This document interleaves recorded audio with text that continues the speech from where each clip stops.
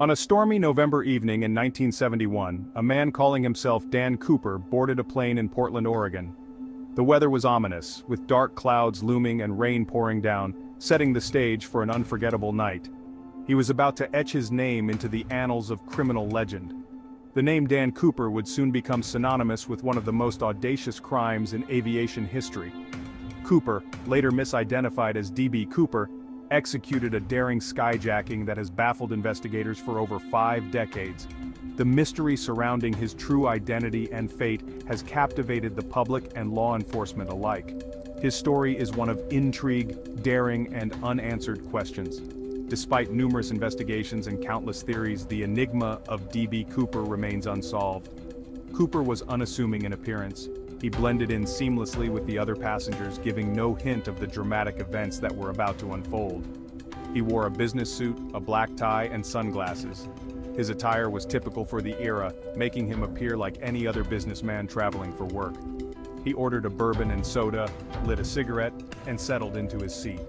His calm demeanor belied the tension that would soon grip the flight, and passed a note to a flight attendant. The note was written in neat handwriting, and the flight attendant initially thought it was just another passenger request. The note contained a chilling message. He had a bomb, and he was hijacking the plane. The flight attendant's face turned pale as she realized the gravity of the situation, marking the beginning of a night that would go down in history. Northwest Orient Airlines Flight 305 was en route to Seattle, Washington. It was a routine flight with passengers settling in for the journey, unaware of the drama that was about to unfold. Suddenly, a man identifying himself as Dan Cooper handed a note to a flight attendant, claiming he had a bomb. Cooper demanded $200,000 in cash and 4 parachutes, creating an atmosphere of tension and fear. He wanted the plane to land in Seattle, where he expected his demands to be met. The crew, under immense pressure, complied with his instructions. The authorities agreed to his demands, hoping to resolve the situation peacefully. Negotiators and emergency responders were on high alert, preparing for any possible outcome. After refueling in Seattle and receiving the money, Cooper allowed the passengers and some crew members to disembark. The relieved passengers exited the plane, grateful to be safe.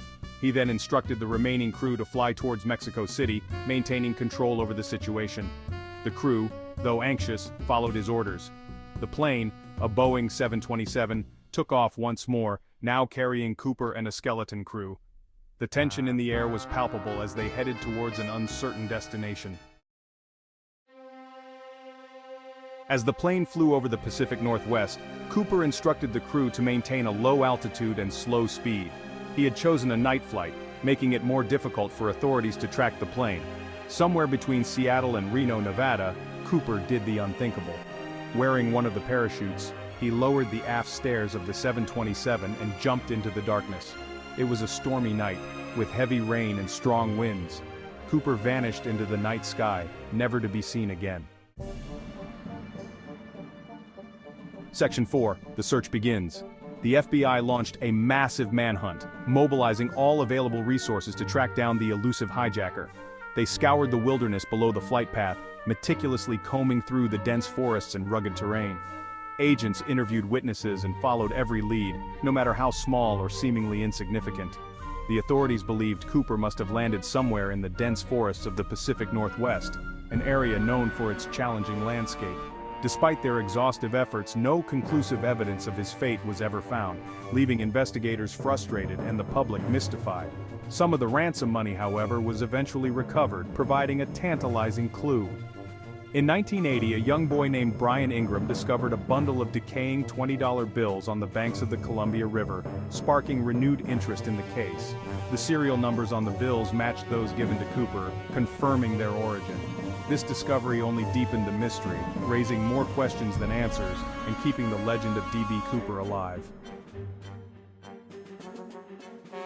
Section 5. Whispers in the Wind, Theories and Speculation. Over the years, countless theories have emerged about D.B. Cooper's true identity and his fate. Some believe he was a skilled skydiver who survived the jump. Others think he perished in the wilderness. Could he have been an experienced pilot or a paratrooper? Was he a cunning criminal mastermind or a desperate man seeking a way out? the lack of concrete evidence has allowed these theories to flourish, making the case a breeding ground for speculation and intrigue. Section 6. The enduring enigma of D.B. Cooper. The mystery of D.B. Cooper continues to captivate the public imagination. It remains one of the most baffling unsolved cases in the FBI's history. The audacity of the crime, the lack of a clear resolution, and the enduring mystery surrounding Cooper himself have made this case a true enigma. Do you have a theory? Have you uncovered a piece of evidence that might break the case? The mystery of D.B. Cooper awaits your insight.